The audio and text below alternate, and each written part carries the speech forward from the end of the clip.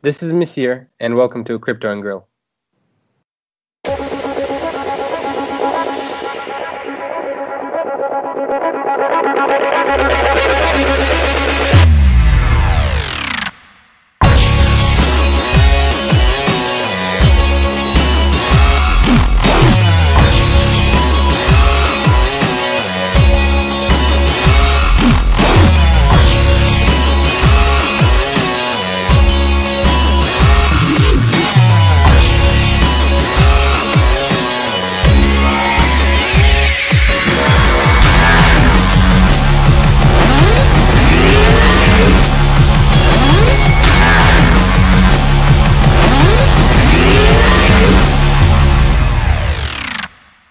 Let's Crypto and Grill. Hey everybody, it's Crypto Dantes here, and I'm with Stig of the Pump. Stig, say hello. Hello, hello. How is everyone? I shouldn't ask how everyone is because it's just me and you and our guest. Exactly. Do you know what? And it's a guest I'm super excited about. So you don't even need to ask me how I am. It's someone who we have been really looking forward to getting on recently. It's about sort of 6 weeks ago, I think, that we started talking and planning the session. And I want to hear the story about the man behind the interesting Twitter moniker and his views on Bitcoin, crypto, and the markets. We have got Misir Mahmudov. Misir, welcome. Thank you for inviting me, guys. It's a pleasure to be here. No, look, we are really grateful to have you on, and we're looking forward to this session. And just before we kick off, for those of you that don't know, Misir is the second of the family that we've had on recently. We had Murad on a few weeks back. How do you and Murad work? Do you guys work together and just bounce ideas off each other? Or have you gone your own separate ways and come to similar conclusions yourselves? What's the kind of relationship between you guys? I mean, he has definitely been into this whole space, into Bitcoin, into crypto for longer than I have been. And given the fact that he's my brother, it was impossible to not know about what's going on because we spend a lot of time together. And but yeah, no, we do talk a lot, and he obviously. We discuss topics, news, ideas, and it's very friendly. Nice. Do you disagree at all, or do you kind of come to the same conclusions? Because if it was my brother, we would probably be fighting. Yeah, how do you guys think this in a similar way? Most of the time, yeah. Maybe sometimes when it comes to some details, but they're not very important. So most of the time, we tend to agree. Nice. Well, between myself and Stig, we just have each other to talk about the crazy world of crypto and Bitcoin. About everybody else in our lives think that we are completely off our rockers with this stuff, but we stand firm. We all know otherwise, don't we? We do. Yeah, no, it's totally normal. Don't expect anything else. Yeah. But, So look, thank you for coming on. If you could just give just a bit more background to who you are and what you're currently doing and what's going on in your life at the moment, it would be great for listeners to hear that, and then we'll start to go into your article that's recently been published about Bitcoin. Sounds great. So my name is Misir, and I am currently studying economics at Columbia University, and I've been in this space for maybe a year and a half. And what really brought me here is probably the fact that before being really into Bitcoin and cryptocurrencies is the fact that I was building startups. I was really into building different apps for iOS, Android in the past. I'm not a coder, but I do a lot of UI and UX design.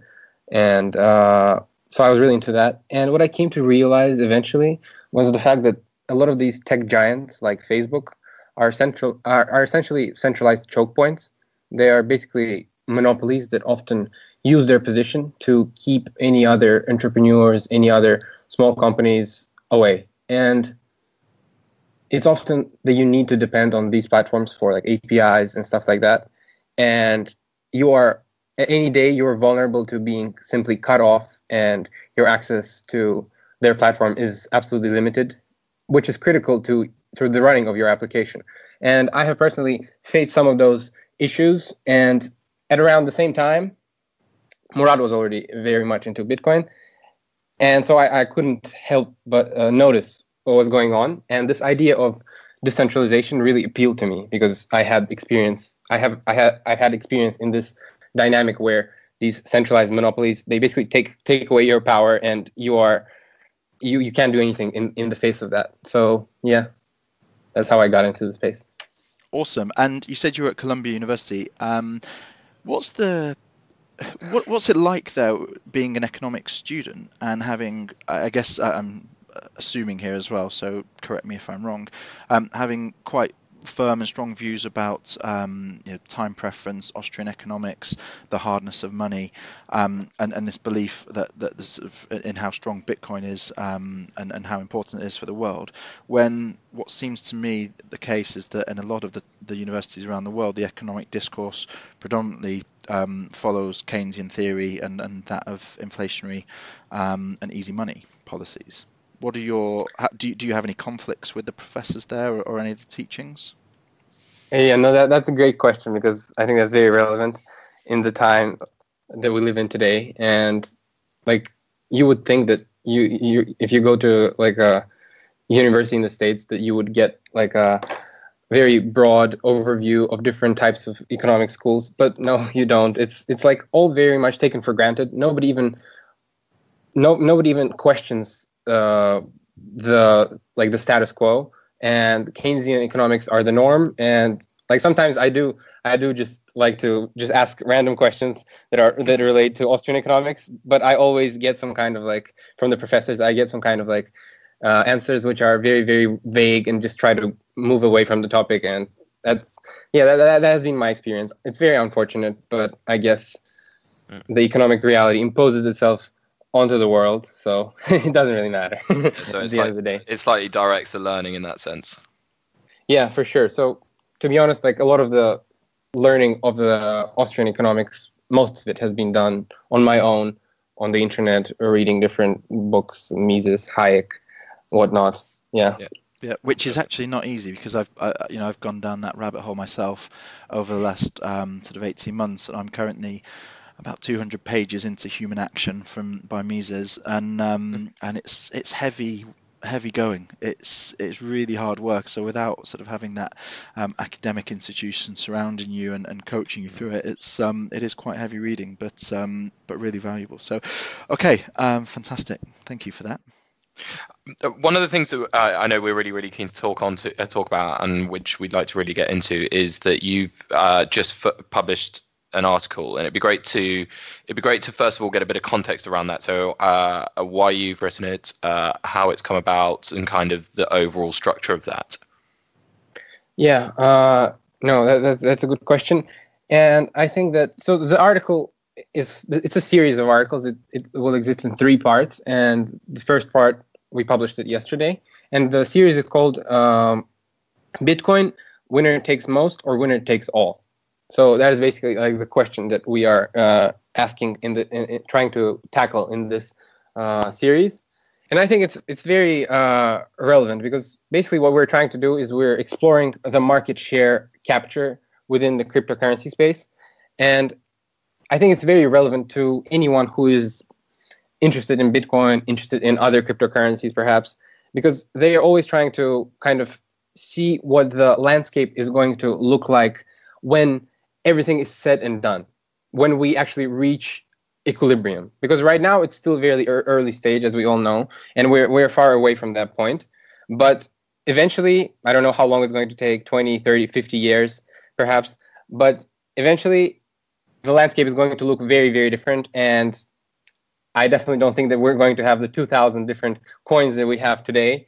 And I think that's very, very important, important to think about, and everyone wants to be able to imagine that future. But here we try to just lay out all the different facts and different theories that could really define that future. So something you just pick up on there is you talk about how it's going to be the landscape in sort of 20, 30, 40 years time. So to be slightly challenging about that, how can you be so certain? Kind of what do you see in the current world at the moment that makes you think that way? Yeah, so as we already touched on Keynesian economics and the impact it has had on the world in the last century, it's very interesting to see how back in the day when we had the gold standard, the money was very different from what it is today.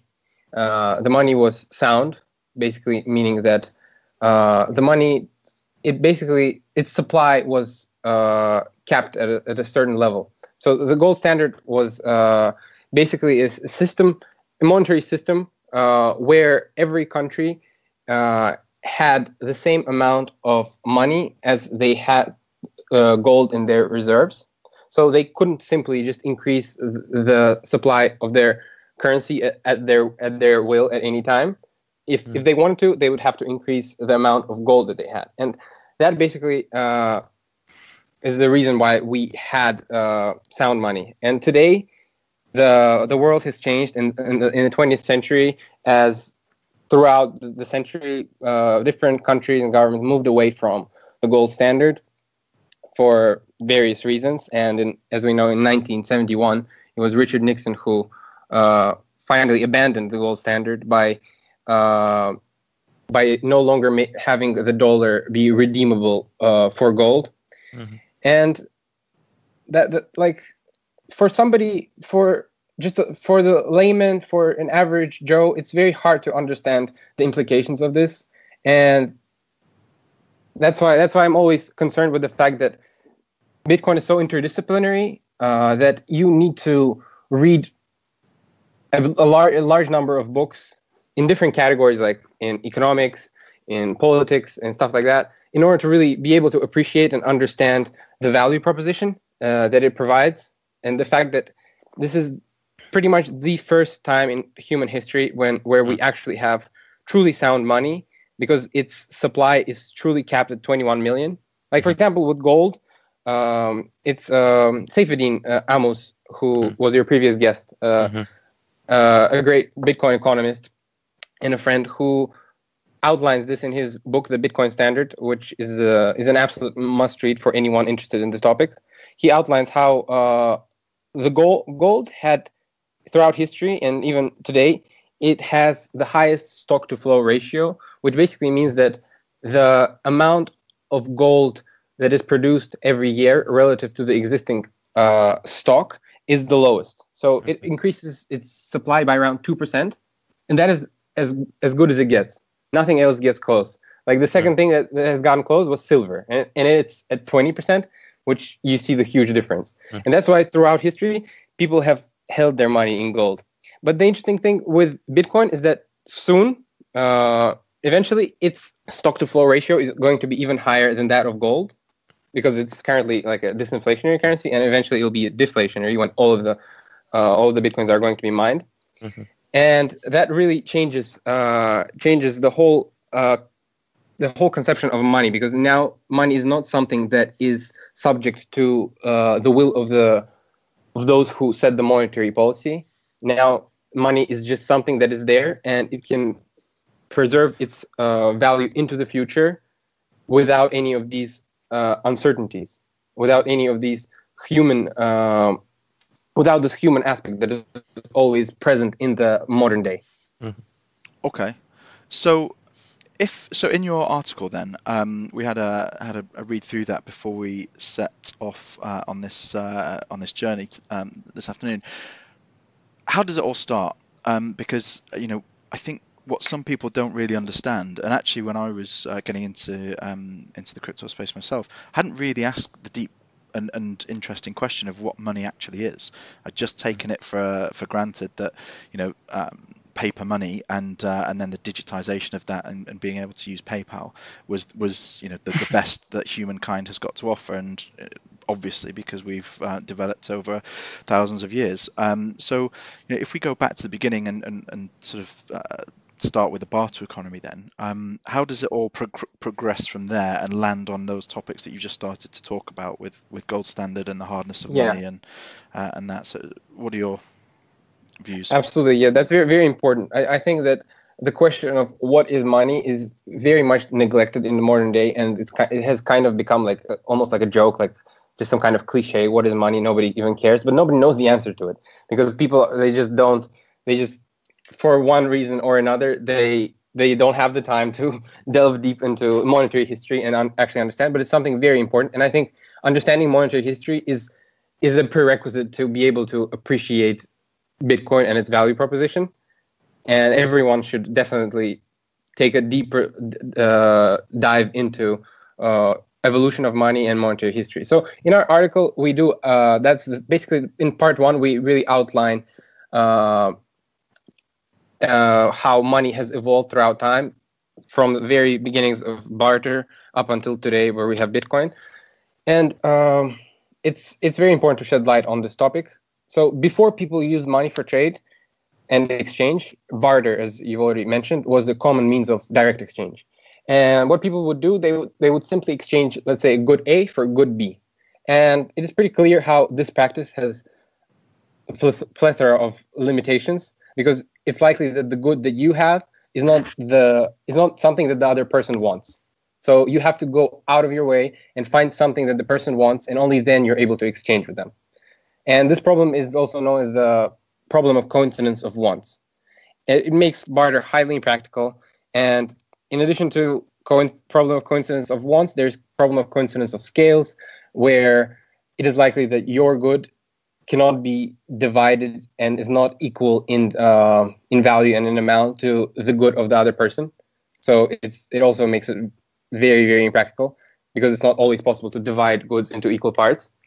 And then there's also the problem of coincidence of time frames, which is the idea that something that you have might not actually last for that long. Let's say you are I don't know, a farmer, or you plant trees and you grow apples, let's say. The fact that your apples are perishable makes it very difficult for you to be able to acquire something like a house. For example, you've grown 100,000 apples and you want to trade it for a house, but chances are that the person doesn't want to accept your 100 apples because they're going to rot in a couple of days, and he's not going to be able to store it into the future. And so naturally, what happened is that people really converged to using an intermediary good for indirect exchange rather than direct exchange, which has so many different problems that we just outlined. Mm-hmm. So with indirect exchange, people would use an intermediary good, and it would act as a medium of exchange and would eventually replace barter. And this indirect exchange solves all these issues of coincidence of wants, times, and scales, because the good that is chosen to fulfill this role is basically prioritized to be durable, to be divisible, to be portable, and most importantly, to be scarce. These are just some of the characteristics that define money, which we can get into a bit later. And so throughout history and in different regions, people use different things as money.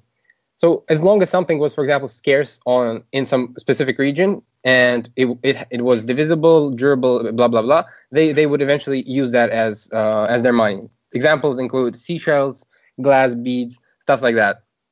But eventually, as the world became more global, with the advent of modern technology and better transportation, the limitations of these monies started to show.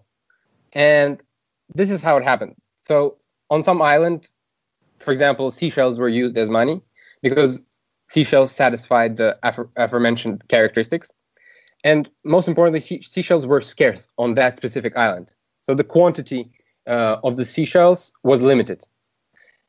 But as we progress into the future, travel and transportation became more common, and Europeans often came and visited these islands.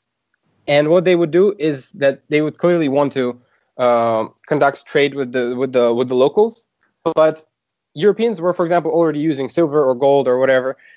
But these islanders, they weren't. They were using seashells, for example, and they wouldn't accept anything but seashells. They would be like, "No, I'm not selling you my food. I'm only because you are not giving me seashells."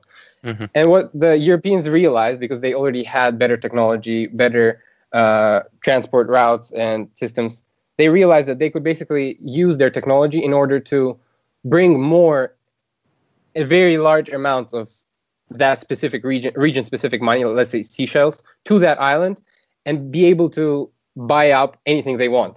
which is essentially what happened. Because what they did was they usually imported things like seashells from other places in the world to this island where seashells were limited in supply, and they were basically able to increase the supply of money, thereby taking away most of the value for themselves. Okay, And, so once you undermine the scarcity of a good or a commodity that's being used as money, the value of that money then decreases because of inflationary actions, I guess. Yeah, The absolutely. supply is So, increasing, therefore it's not retaining its value, which yeah, is because effectively what happens with the fiat currencies we have today, right? yeah, because when the supply is increased, your portion, your share of the money supply becomes smaller. So clearly, it becomes less. It's worthless. Yeah, and as this dynamic progressed, eventually through this process of almost natural selection, most of the world converged to using gold as money, and that has been the standard for a long time. Because why? Because gold, as I already said, has the highest stock-to-flow ratio, meaning that its supply is the most difficult to increase relative to the existing stock. And gold basically preserved its value better than anything else. So people realize that I'd rather hold my wealth in something that preserves its value into the future rather than something that will be worth less tomorrow. And the whole point is that with gold, there wasn't any one country, one leader, one entity that could easily come and just increase the supply, because increasing supply of gold is very costly and it requires mining it. So people could really trust that system much more than seashells, which proved to be a lot less scarce and have had much lower stock-to-flow ratio. And what's also interesting is the fact that a lot of people, they're kind of always asking, but what about silver? Why was there silver if gold is so good? And it's true, it wasn't just gold that was used for a long time in history, but it was also silver and even copper sometimes. They proved useful in trade, and it seems strange because gold clearly fulfills those properties of money much better than silver or copper. As I said, it has higher stock-to-flow ratio. But the answer is simple. It's because the value per unit of weight of gold was very high, and measuring and dividing it into smaller, in fact, tiny pieces for daily exchanges was very impractical. So instead, people just used silver or copper, which was much easier to.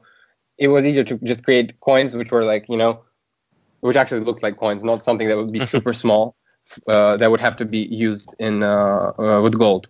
And this is known as a bimetallic standard, whereby both gold and silver were used worldwide. It was just a temporary phenomenon because of the lack of technology.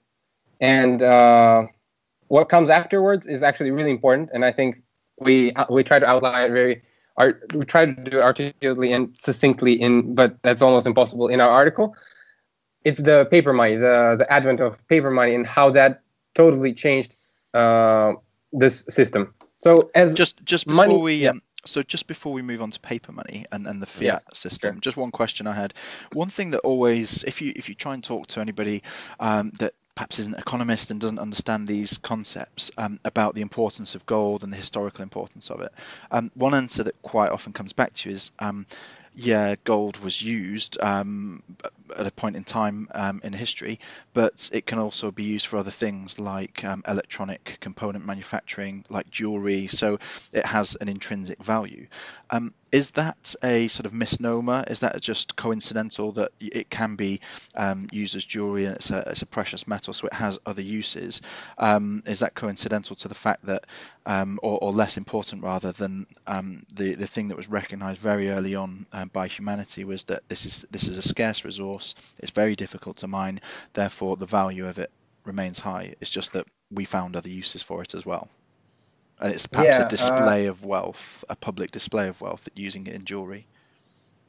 I definitely agree more with the latter part of what you said, because any money has to first undergo the process of monetization, which is a process where first it is basically a collectible, could be a form like jewelry or something that people wear. Then it becomes, as people start to value it, it's then becomes a store of value that is able to preserve its value into the future. And then as once it has become a store of value, then people are more incentivized to use it as a medium of exchange, and only then it becomes the unit of account. So yeah, people in the Bitcoin space always talk about this process of monetization.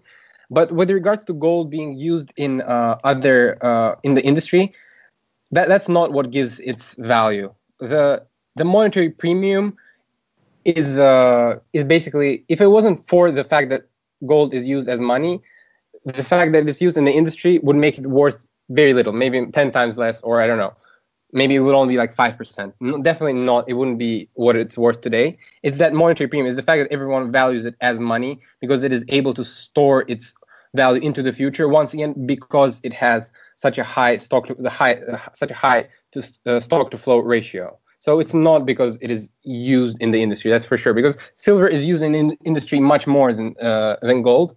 But it's once. So right now, right now I was about to get into paper money and how paper money basically, once paper money was used and popularized, silver was no longer needed, because now paper money could be used and it could be backed by gold, so that any kind of quantity of value could be represented, because it was representing the underlying gold. You no longer needed to divide gold into tiny particles. So once that happened, now we basically have silver that is serving the purpose of being used in whatever, jewelry or in the industries. And we see how much, what is the total market cap of silver today. It's much, much less than it was in the past, back when we didn't have paper money.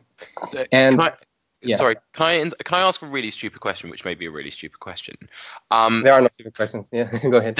You haven't heard a question from Stig. Come on. Yeah, I do ask some very stupid questions. And I don't know why I've never asked this before, but why does diamond as a material surely not have a lower stock to flow ratio than gold, for instance? Or are there not other like gems or materials that could be used for monetary purposes which aren't? So this is important. This is important important question to go over, because gold is actually one of the most, it's like top 3 or top 4 most least abundant elements in the Earth's crust to exist in this world. And even though there are like 2 or 3 different ones, I can't remember which ones they are, but even though they're more scarce technically, their stock to flow ratio is not as high, because gold has been mined for thousands and thousands of years. So we have such large stockpiles of gold that even if today someone finds more gold and they dig it out and they mine it, it's going to be like a drop into the ocean of the gold that has already been mined before and is the stockpiles that already exist today. So that is a very important thing. Even though there technically could be some element that is more scarce in the earth, in the crust, that doesn't make it more. It doesn't make it have a higher stock to flow ratio, which is the most important thing when it comes to money. Yeah. Gotcha. Okay. Helpful. Yeah. So you were starting to talk about fiat. Yeah, paper money, because it's very, very important to understand how it really changed this landscape. So once paper money was introduced and popularized, people started using paper money backed by gold.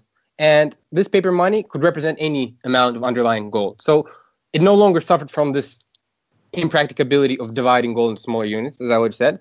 And interestingly, the value of silver relative to gold plummeted because of this.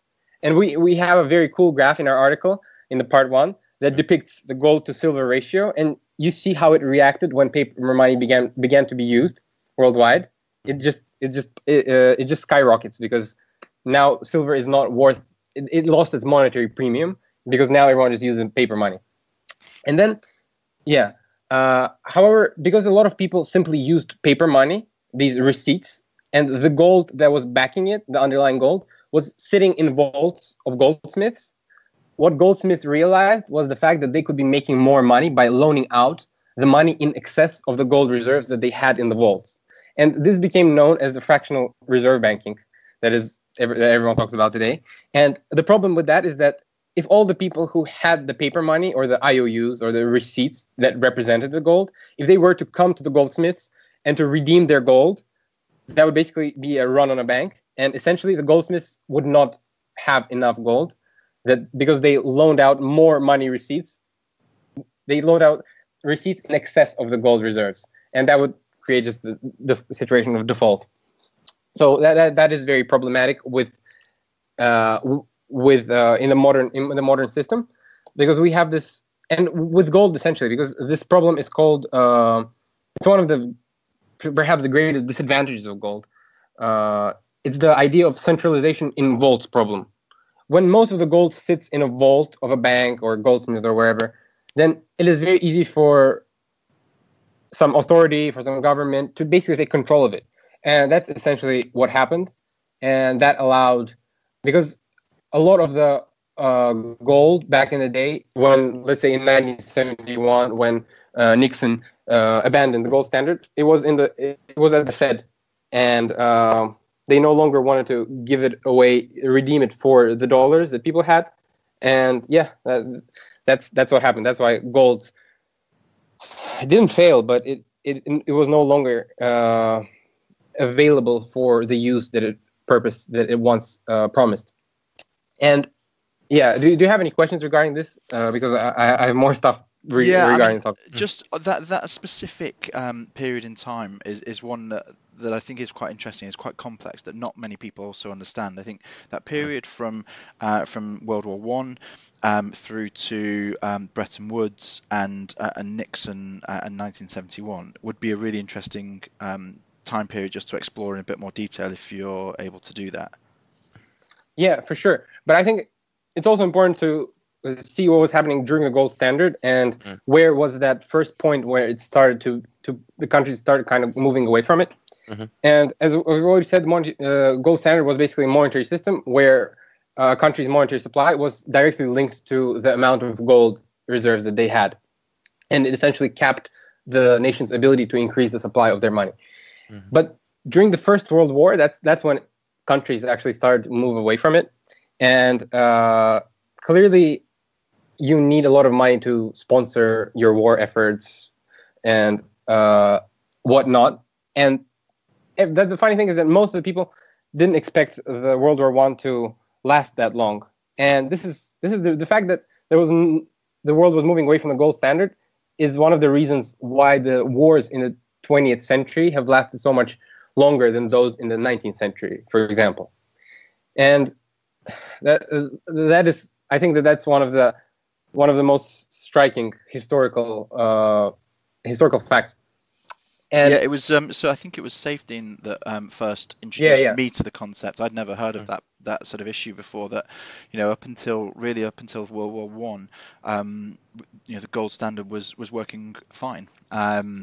Classical economists and Keynesian economists will point out some of the challenges of it over the sort of 30 years prior to that, but really it was actually serving its purpose, and it was when the economies needed to expand their money supply to pay for war efforts, that actually we entered the era of a real expansionary policy, and it was the fact that perhaps at the end of that World War One or World War Two, we didn't, as a society, as the world as a whole, didn't return to sound money principles, because the inflation of the currencies was such that people would have had to realize that their money had been devalued so extremely that there would have been kind of riots and outrage. So it wasn't addressed. I think they're the sort of high level points that Safedine puts out, but I'd never come across them before. But feel free to carry on and take us through to 1971 though. Yeah, and if I'm not mistaken, what happened later was ever since the First World War, the gold standard was never the same. What happened was basically, I think it was around 50s after World War II, was when it was the United States who were given the task to basically hold the world's, have the US dollar be redeemable for gold. So instead of all the central banks in the world having their own large reserves of gold, they could basically use the dollar, and then at any time they needed, they could basically redeem it with the U.S. central bank, with the Fed, and get the gold. But clearly, in 1971, we see that Richard Nixon wanted to sever all the ties of the dollar with the gold, because it was basically problematic, and giving away the gold is definitely not. There's a huge trade-off when you give the gold for the dollars, because the gold is definitely worth more. And yeah, that's how it all ended. And now today we just have money that is not backed by anything, and is essentially not scarce, and it is subject to the monetary policies of different countries, which changes everything. So that final step then in 1971, is that not effectively a default on loans? Because I think the Fed was holding gold not just for America, but for all kinds of other all countries all around the world. How did it then repay those that value to those countries? Did it just print US dollars, and as a result of Bretton Woods and US dollar being denominated or designated as a reserve currency, effectively say, no, here's your equivalent value in dollars? Or did it just default and not pay them at all? I'm not entirely sure. I would have to look into that, but I would definitely think that, yeah, once that happens, the U.S. government could be really loose with its monetary policy, and just increase the supply when needed, as they do today. Okay, so that then brings us up to fiat and where we are today. So governments effectively and central banks have full control over economic policy and inflation, and central banking really seeks to control, I'm not going to say manipulate, some people might say manipulate, but the interest rates and the way that the economy performs. How does that fit into Bitcoin, and why does Bitcoin matter in that context then? Yeah, no, that fits in actually very well, because today we basically exist in a world where there are over 180 currencies, and the reason for such an anomaly actually is pretty simple, is that there is no free market for currencies. That does not exist. Currency markets have been restricted by different countries in order to maintain that financial control, and there are different institutions, laws set up for exactly that purpose, that inhibits a free market monetary system. And these include enforced borders, legal tender laws, capital controls, state decrees, seniority privileges, local control, debt extinguishing laws, capital gains taxes, implicit bailout guarantees for banks, central banks, and a bunch of other artificial barriers. And all of these things keep us away from just having, even if it's not purely sound, from having access to the most competitive, the most saleable currency that exists. So if it wasn't for all these things, most people would probably use one or two or whatever, much smaller number than 180 for sure, more competitive currencies. And like, do you really think that Venezuelans would prefer to use the Venezuelan bolivar over the US dollar, given the situation that they're undergoing right now? Obviously not. They would love to use the US dollar, but the entrance of the US dollars is limited. It's controlled. And even the US dollars that probably make it into Venezuela are sold at a much higher premium, and they don't necessarily satisfy that the demand that exists for them.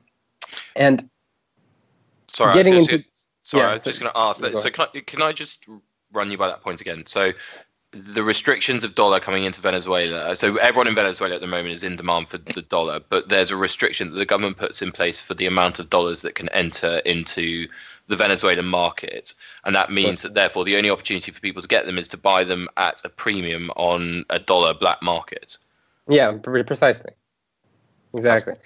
And this is where Bitcoin comes in, because Bitcoin is often referred to as digital gold, because it maintains and improves upon most of gold's properties, including scarcity, unforgeable costliness, etc., etc. But given its digital nature, Bitcoins are easily divisible, portable, unseizable, etc., etc. And all of this enables it to be much better protected from the threats of centralization, all the things that we have just mentioned, and also the fate experienced by gold. And contrary to the 20th century locally nationalized market for money with over 180 currencies, the cryptocurrency market, on the other hand, is much better resembles this competitive private market where no coercive monopolies distort the price signals by preventing competitors from entering. And also, given the open source nature of cryptocurrencies, anyone is essentially free to create their own, modify existing ones, which is very in line with the idea of free markets. And yeah, this does encourage an open, inexpensive experimentation with money, which is essential for free markets and competition.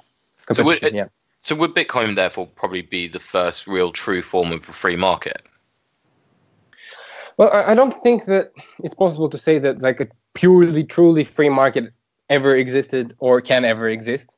That's very perfectionist, but I think it's definitely more free than anything that came before it, because of its digital nature that is once again borderless, divisible into 100 million satoshis, etc., unseizable, etc. And this is where we kind of get to the crux of the article, and this is already, I think we're already in the second part that is not published yet, but will be published in a couple of weeks max.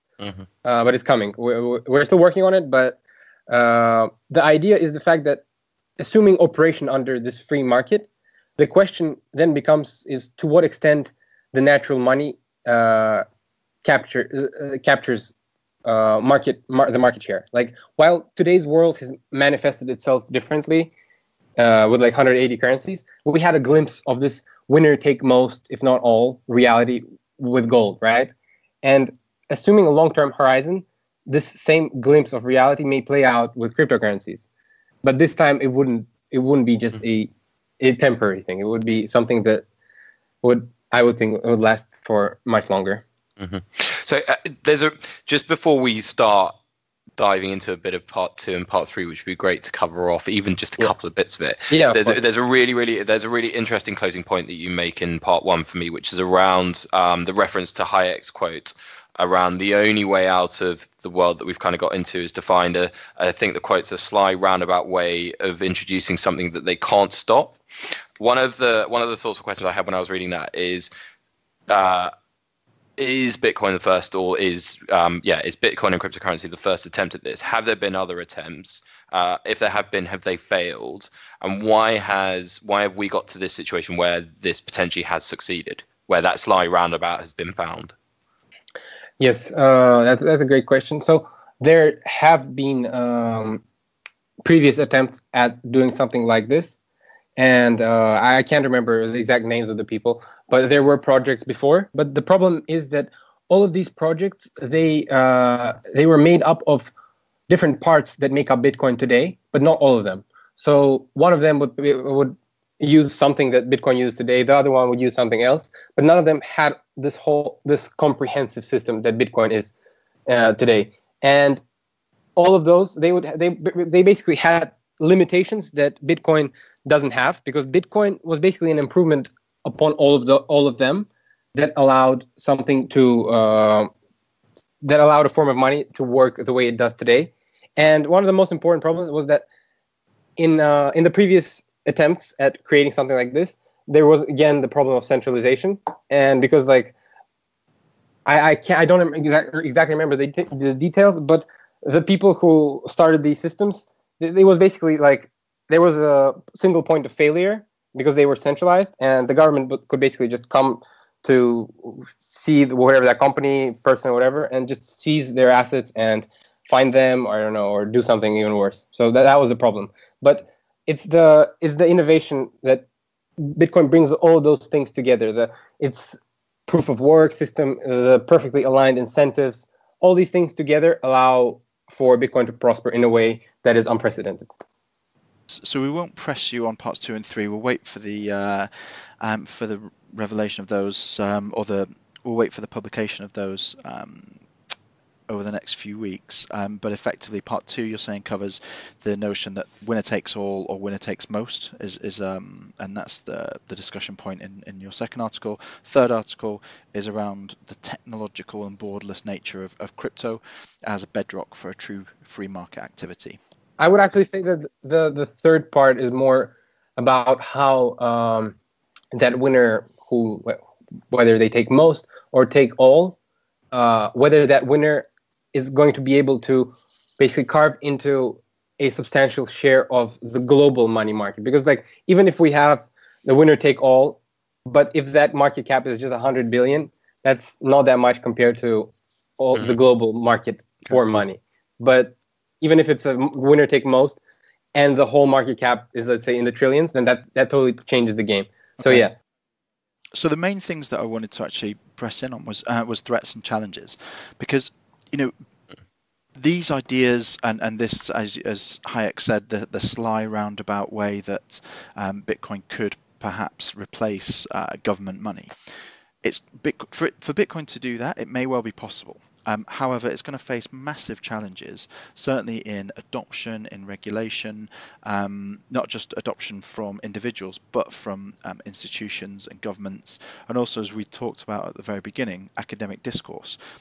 Austrian economics and all of the key principles that underpin a lot of the ideology of Bitcoin, they just aren't really taught that much, even though they exist. But so how do you think that is going to play out for Bitcoin, and how perhaps can it address those things? Is it just a question of time and letting time take its course and Bitcoin prove its worth as perhaps the US dollar starts to fall, maybe the euro encounters challenges, and nation states, more established nation states like the US, or also not more established but better governed states like the US or other countries around the world start to experience hyperinflation?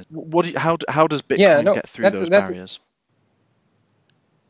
That's a great question, and I think it's important to touch on a couple of points here.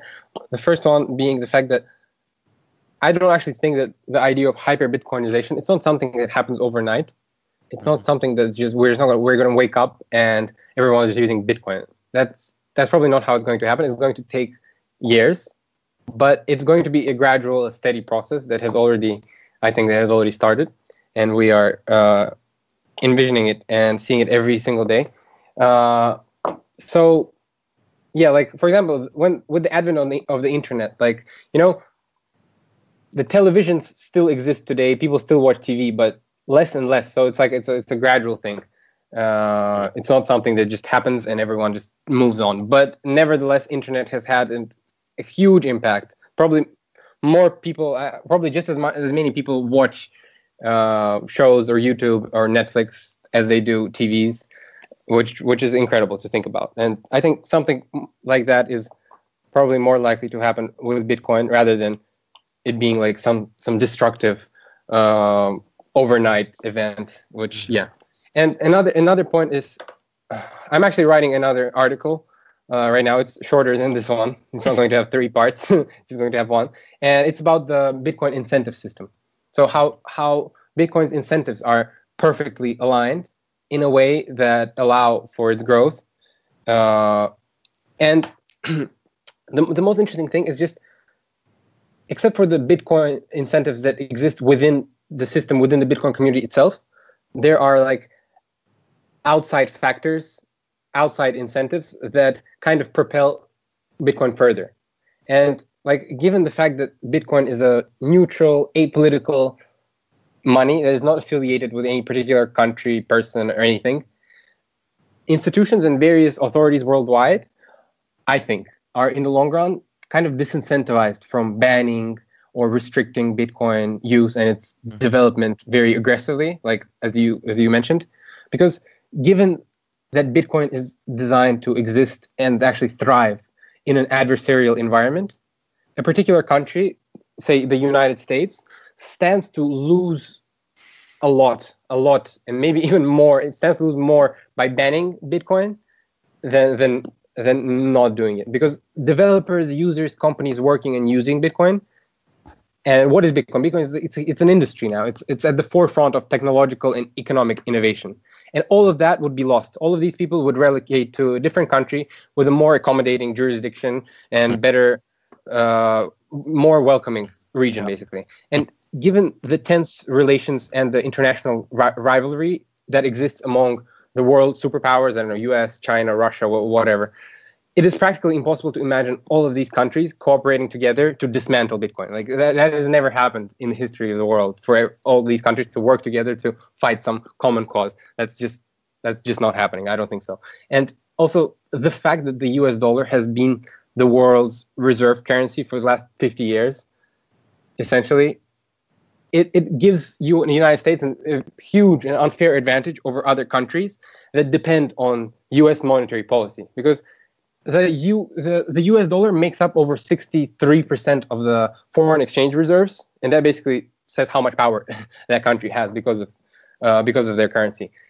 And the interesting thing is that many governments and countries stand to gain from Bitcoin's adoption, as that would remove world dependence on the US dollar and provide them with a feasible alternative. And in today's world, we see that, like with all the US sanctions and things like that, that there is a huge place for such an alternative, and there is demand for that. So there's a really interesting quote that I read about Bitcoin, and I'm actually, I had it right in front of me, one that I'd made before. It's just like an episode of Blue Peter this, but I'm going to read it out now because I think it is worth reading out. And I think from what you just said about incentives and the validity of Bitcoin, I think it's really interesting.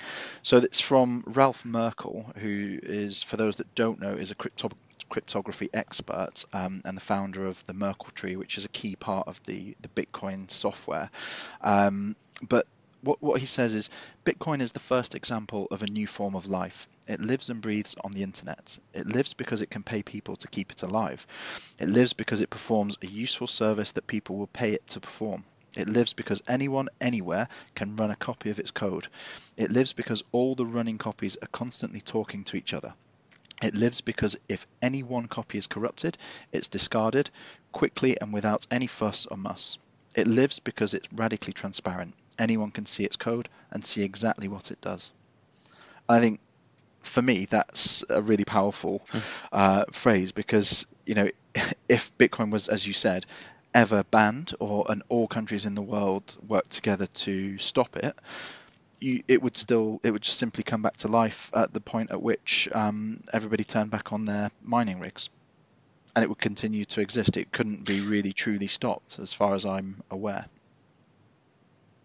Can I wade in and sort of challenge this little love-in, which I'm all part of, but I just want to be the devil's advocate. The devil's advocate in the room. So I completely get and understand that we went from a gold standard and decoupled away from that and printed a load of money to fund basically war and industrial change over the course of the last 100 years. And we've now got to a point where we've printed so much money that the balance sheets that we have across the globe are starting to waver too much into the debt versus growth. If people see Bitcoin as the kind of the future vehicle for supporting our future growth as species, then how will it not end up in the same position that gold has, where actually the finite supply is an issue? Where how do we continue growing once we've got to that point where we've hit that ceiling with Bitcoin? I know we're looking miles in the future and we probably can't predict it, but it's something that I'm really trying to grapple with at the moment. So what I think that you were kind of like alluding to is the idea of like inflationary versus deflationary world, where the money where the supply is not increased, but actually it is either kept constant or decreased if people lose their private keys. And how will that accommodate the growing world economy?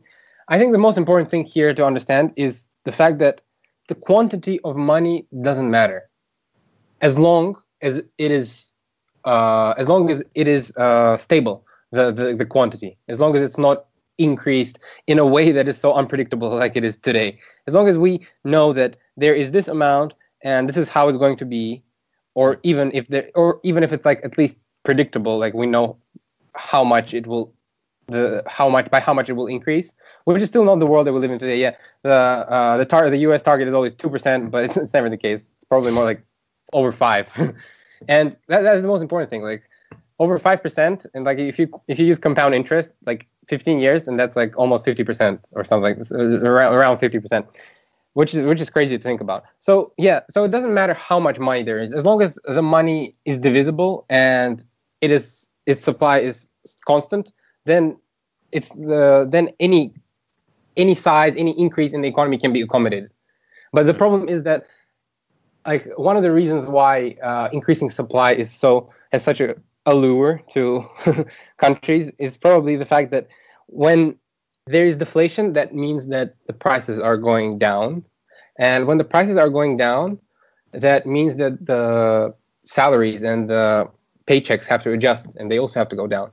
But it's very unpopular with the people when their paychecks are going down, even though it could be that because the prices are going down, they're actually they're becoming more wealthy. Because, like, once again, the number of money, the amount, the number doesn't matter as long as it's stable. Because your paycheck could decrease, but your purchasing power could increase if the prices decrease more. Mm-hmm. So people just want to live in this illusion of higher paychecks. Oh, I got a 20% raise. Oh wait, the inflation rate is higher, so actually it doesn't. Your purchasing power only decreased. So I guess it's psychological in that sense, you know. Yeah. So that's an interesting point, because what you're basically talking about is people view growth as anything growth based as being positive, but whether that's good growth or not is kind of slightly immaterial. Exactly. And that's something we've discussed previously, actually. You know, the misunderstanding or the sleight of hand of fiat currency and effectively enriching either governments or giving them the ability to spend money on vanity projects or capital infrastructure programs that aren't really well thought out, and also to then distribute to the people at the top of the chain and people and institutions who typically benefit and don't pass those that currency downstream to other businesses through loans, mortgages. They hang on to it themselves, benefit, and it's the people at the bottom, the end of the chain, that actually lose out there because the money's transferring into the government's pocket whilst their savings are devalued. Sure. Sorry for interrupting. I think it's very important to understand how humanity progresses and how we accumulate, how we basically advance technologically and economically. It's not by increasing the supply. It's actually by increasing. What increasing supply does is basically it makes you more likely to go spend your money, because you know that tomorrow it's not going to be worth as much. So I'd rather spend it today because tomorrow I won't be able to buy anything. And instead, that makes you spend instead of save. But saving is at the heart of global prosperity. It's at the heart of technological progress and advancement. Because once you save, that means that you are accumulating capital. Once you accumulate capital, that means that you have the time to sit down and to think, what should I invest in? What should I invest in into long term? Because now I have the time to. My money is not losing its value. Now I can just sit on it and think. Maybe I should invest in some business. Maybe I should invest in some startup, something promising, something that is going to give jobs, something that's going to increase the GDP, etc., etc. Not just like buying, I don't know, McDonald's and shoes tonight, which is not doing really anything.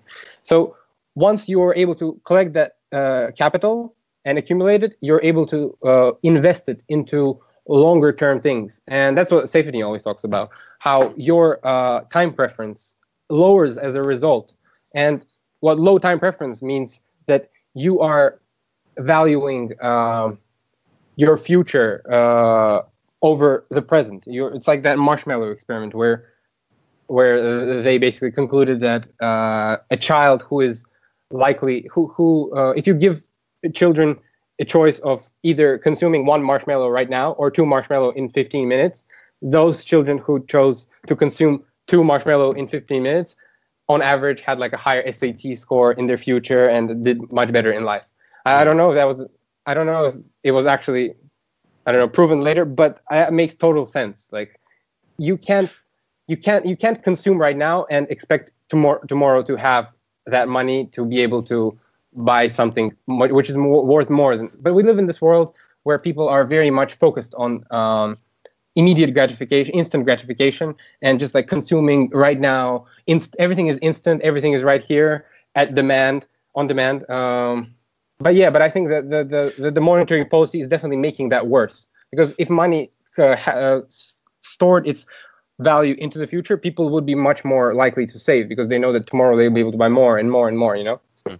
So, sorry, a question that was springing to mind is that, so to kind of recap a lot of the conversation that we've just had, does the nature of Bitcoin and the level of decentralization that's amongst it actually mean that at some point it's going to become a far more stable asset class than anything else that we currently have access to, even our own individual countries' currencies? Because we all know that even though they look stable on the outside, they're not stable internally. They're always deflating.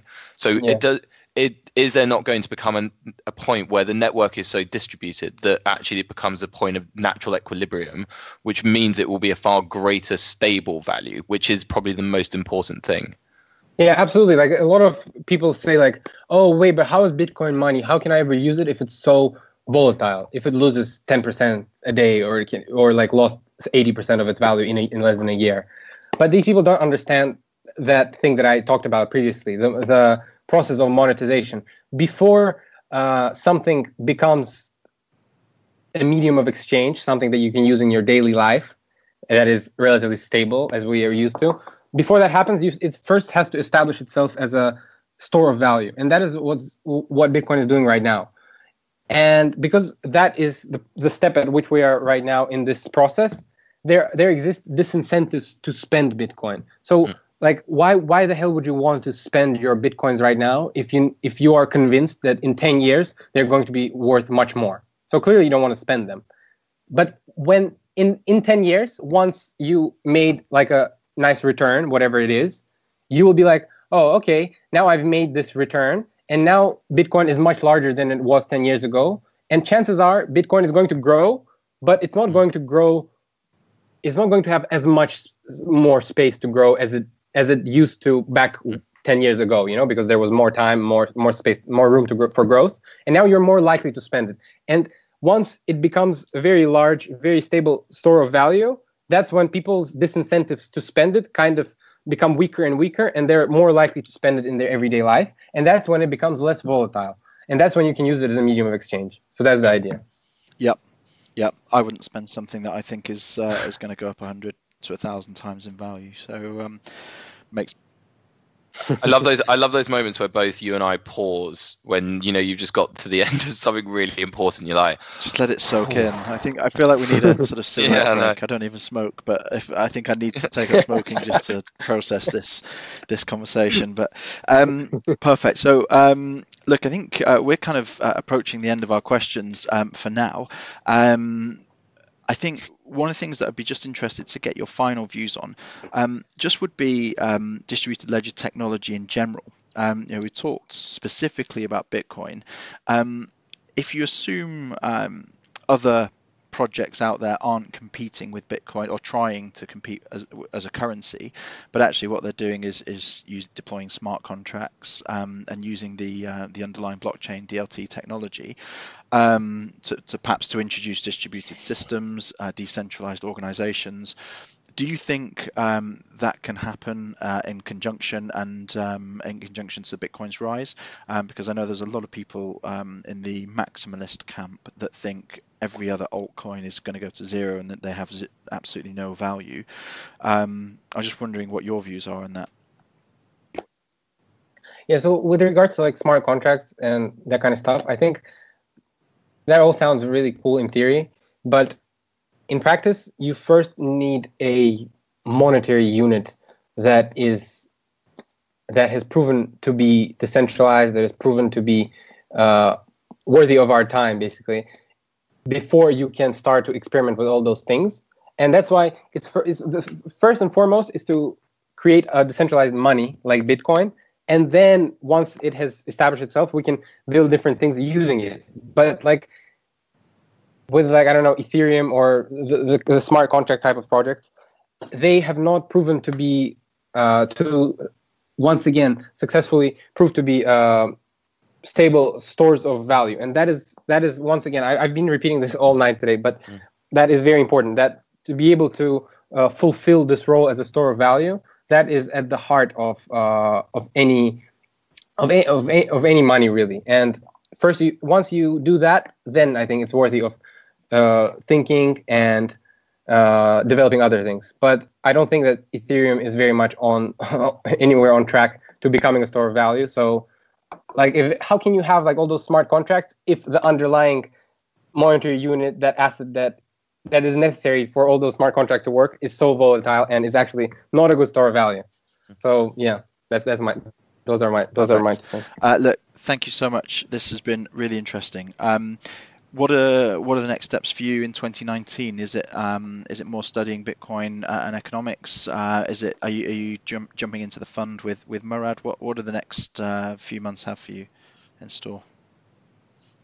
Yeah, it's definitely learning, because it's impossible. No matter how that's what I always say. Like, no matter how smart you are, once you get into Bitcoin, it doesn't matter how smart you were before then, because it's so multidisciplinary that there will definitely be something that you have no idea about. So you will definitely need to do a lot more learning, studying, reading, in order to keep track and understand the whole system. So there's always something to learn. And yeah, no, I'm very keen on continuing this process and also learning more about Austrian economics, because I think that is definitely very much linked and goes hand in hand with Bitcoin's value proposition. Perfect. Yeah. And thank you guys very much for inviting me. It was a pleasure to be here, and I'm looking forward to coming back one day when I have more articles.